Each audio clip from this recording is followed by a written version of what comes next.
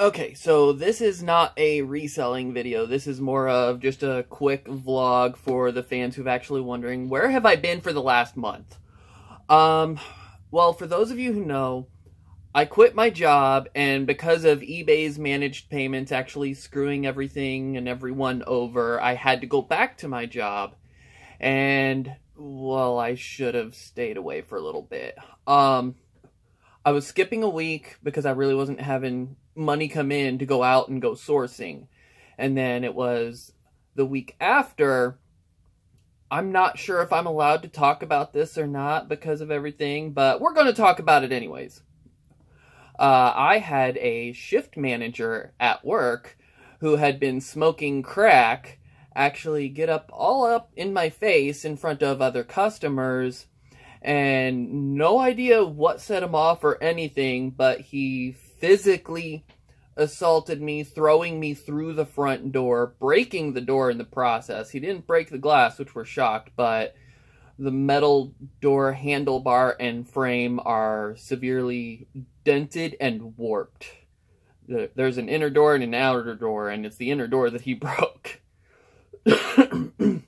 So I've actually, oddly enough, for the most part, I'm okay, but my shoulder's been actually really bad, and what really sucks is this is my good shoulder, and my bad shoulder is actually my good shoulder now, so yay. Yeah, he was fired within the hour, so yeah, I've been trying to work through pain of listing and moving and doing anything and everything. I can move, but it's slow, it's painful, but it will be time to get back. Yay. But just to let you know, I'm still here. I'm still around. I don't have the Rona. I'm good.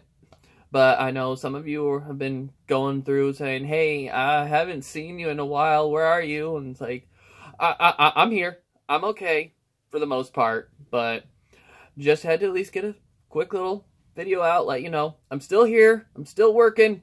Trying to. But yeah, I probably should have not gone back to work for a little bit. Yeah, he had a crack smoking problem, and then when he was doing it on the clock, he would get physical.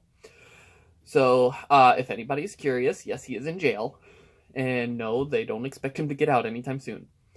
So, alright, just had to get that out there. So, don't forget, like, subscribe. If you have any comments or questions, just leave them on down below.